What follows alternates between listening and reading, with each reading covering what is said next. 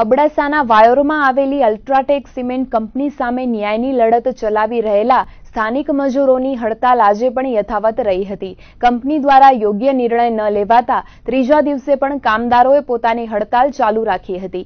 લઘુત્તમ વેતન ધારા મુજબ પગાર ન મળતા તથા અન્ય અન્યાય સામે વાયોરની અલ્ટ્રાટેક સિમેન્ટ કંપની સામે લોકલ મજૂર અને ટ્રક યુનિયનની હડતાલ ચાલી રહી છે, જે આજે ત્રીજા દિવસમાં પ્રવેશી હતી. પ્રથમ દિવસે હડતાલ સફળ રહ્યા બાદ કંપનીના અમુક અધિકારીઓ દ્વારા પુરુષ કર્મચારીઓ અને ખાસ કરીને સ્વીપર સહિતની મહિલા કર્મચારીઓને ધાકધમકી આપીને લેબર કોલોની ખાલી કરવા જણાવ્યું હતું. દરમિયાન વાયોરના જિલ્લા પંચાયતના સભ્ય હાજી તકીશા બાવાએ કોઈ ગરીબની રોજીરોટી ન છીનવાય અને સાચી માંગણીઓ કંપની સ્વીકારે તેવી માંગ કરી હતી. તો આ બાબતે કંપનીના સત્તાવાર સાધનોએ આપેલી વિગતો અનુસાર કંપની ગુજરાત સરકારના જ્યુરિડિક્શન હેઠળ કાર્યરત છે અને તેના નીતિ નિયમો અનુસાર જ પગાર ચૂકવણા કરવામાં આવી રહ્યા છે અને કંપની પર લગાવતા તમામ આક્ષેપો પાયાવિહોણા હોવાનું કંપનીના સત્તાવાર સાધનો જણાવી રહ્યા છે.